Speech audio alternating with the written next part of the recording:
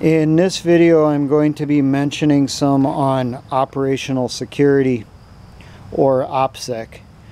I'm primarily doing this as a recommendation for militias or militia channels.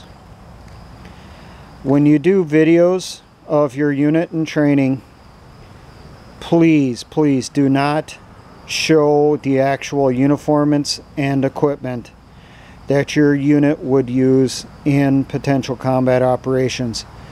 And the reason for that is we all know our videos are watched by law enforcement.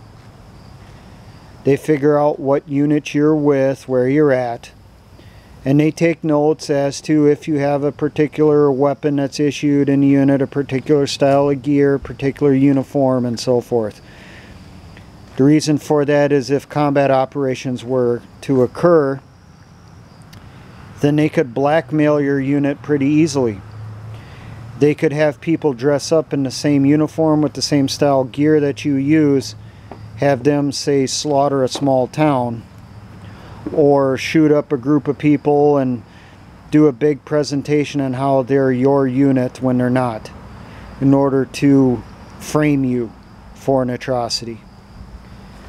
Now I'm showing you here probably what is the worst camouflage pattern ever come up with by any military in the modern era. So we're talking post-World War I. In World War I they had some bad ones. After World War I they went more with a camouflage concept instead of bright flashy concept. Well, this one, the ACU, or Army Camouflage Uniform, which later they changed the name to it to OCP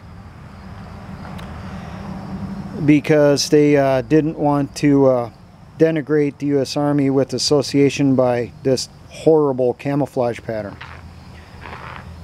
But for anyone who had to wear it, even if they referred to it as OCP, they will always know it as ACUs, the Army Camouflage Uniform.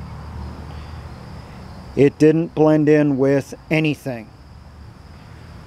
So if you haven't figured it out, I'm recommending to you, if you do videos with your unit during training, you want to show how high speed you are, how cool you are in your unit, wear something like this, so that if actual combat operations do occur and they try framing your unit, they'll come out wearing this awful, horrendous frickin' camouflage, and it'll be pretty obvious it ain't you guys.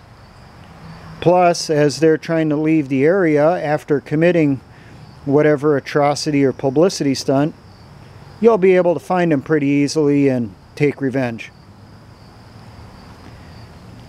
Now I'll show you here another way you can do operational security in your videos instead of just going with ACUs.